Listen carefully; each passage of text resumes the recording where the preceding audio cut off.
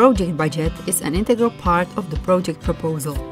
If your project succeeds, the budget becomes an annex to the grant agreement, setting out the maximum grant amount you may not exceed. However, the budget flexibility principle makes it possible to transfer the budget between budget categories. Before drafting your budget, always check your maximum grant amount and duration in the respective ERC work program. If you plan a project with a shorter duration, remember that the grant amount needs to be shortened pro rata.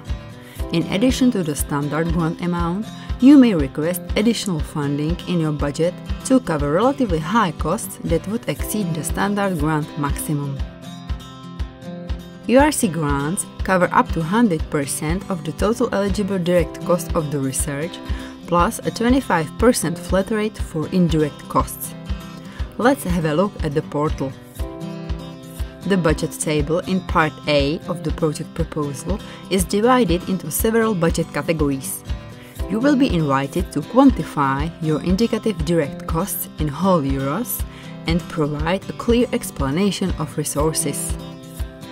An exception applies to synergy grants, where the simplified budget table summarizes detailed budgets of individual principal investigators presented in Part B2 of the project proposal, and proof of concept grants, where the budget table is simplified due to the use of a lump sum.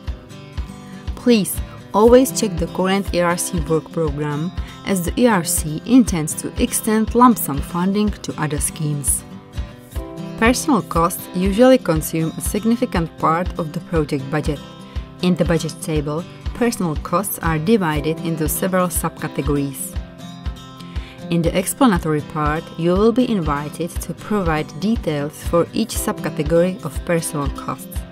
Remember, principal investigators must indicate their time commitment to the project with respect to minimum values, and the budgeted amounts must always reflect this time commitment.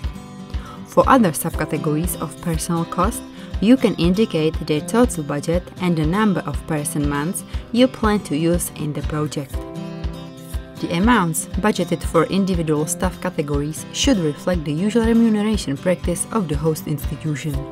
Remember that next to the employee's gross salary, personnel costs also include mandatory contributions to health and social insurance paid by the employer. Subcontracting costs include costs of subcontractors, which may deliver a limited part of project task on business conditions. You should explain in the project proposal what work needs to be subcontracted and why. It is not recommended to state a subcontractor's name during the proposal phase. Travel and subsistence costs include all business trips necessary for the project. Budgeted costs may include both trips of team members and external experts. If you need to use a specific equipment in your project, you should include it in your budget. By default, you may only charge the depreciation cost of the equipment, which corresponds to actual use of the equipment during the project's duration, or renting or leasing costs.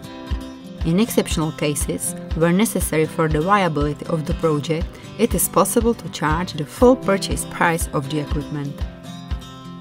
Consumables typically include fieldwork, animal costs, laboratory equipment, or chemicals. As a rule, this budget category does not cover standard office equipment, since it is usually covered by the project's indirect costs. Under publications and dissemination costs, do not forget to plan your open access costs, the project web page, or costs related to organizing a conference, seminar, or other project-related events. As in most cases, the project budget requested under ERC will exceed 430,000 euros, you should also reserve a budget for a first-level audit. The audit costs fall under other additional direct costs and may reach 10,000 euros in the Czech Republic. The list of auditors who declared experience with first-level audit and issuing the certificate on the financial statements is available on the Czech Horizon Europe website. You may also budget internally invoiced goods and services provided for the project by the host institution. These are unit costs calculated based on the methodology of the institution. They typically cover self-produced consumables or the use of facilities such as a greenhouse. The indirect costs are calculated automatically in the budget table as 25% of direct costs, excluding subcontracting and internally invoiced goods and services. Therefore, no further explanation is required.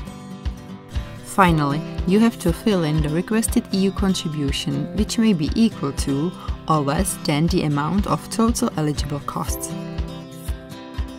Do not underestimate your budget preparation. Unjustified budget may be reduced. Communicate and cooperate closely with the responsible departments and experts at your host institution to ensure the accuracy of your budget. Good communication is a precondition for sound project financial management.